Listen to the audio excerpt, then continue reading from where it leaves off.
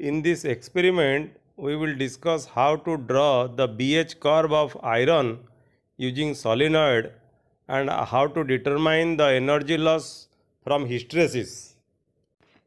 And in this experiment, we have taken an iron bar in the form of a cycle spoke and we will find out the BH curve of iron. You see, first of all, you have to set up the CRO by adjusting the time per division switch. This is the time per division switch of CRO to make the electron beam to focus at the center of the screen. You see, and this beam is at the center of the screen. Then you connect the input and output of the solenoid to the two channels of the CRO, and you connect the earthing of the CRO with the earthing of the solenoid.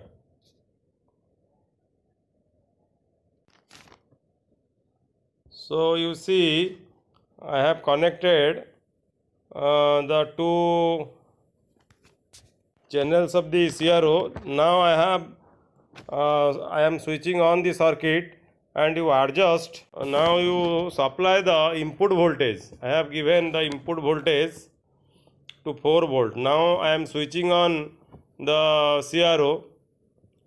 You see, when you switch on the CRO, a spot will come after adjusting the time per division switch.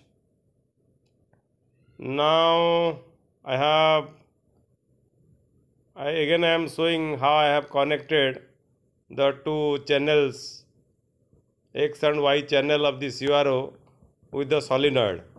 One to the input of the solenoid and another to the output, and the third one is the earthing point. And you see, when you supply the input voltage, I have given here the input voltage 2 volt and I have short circuited the ammeter, and you see,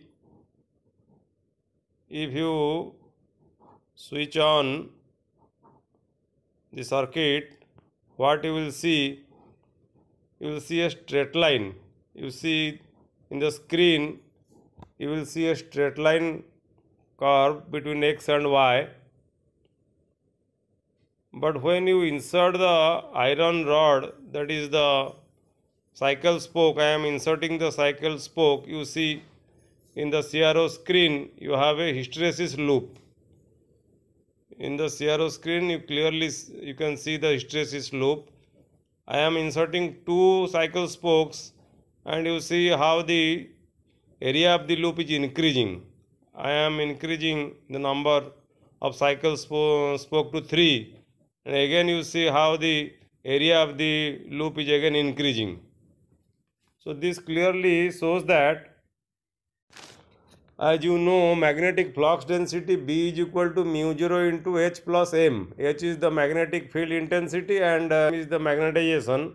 So when in the presence of the ferromagnetic material, the magnetization occurs, and that is why you are getting the hysteresis loop, that is the loss of magnetism, and you find out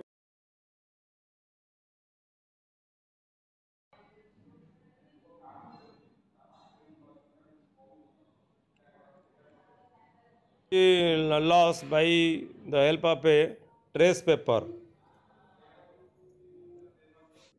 That is, by the help of trace paper we can draw the area of the loop and we can calculate the energy loss due to hysteresis in ferromagnetic material. Thank you.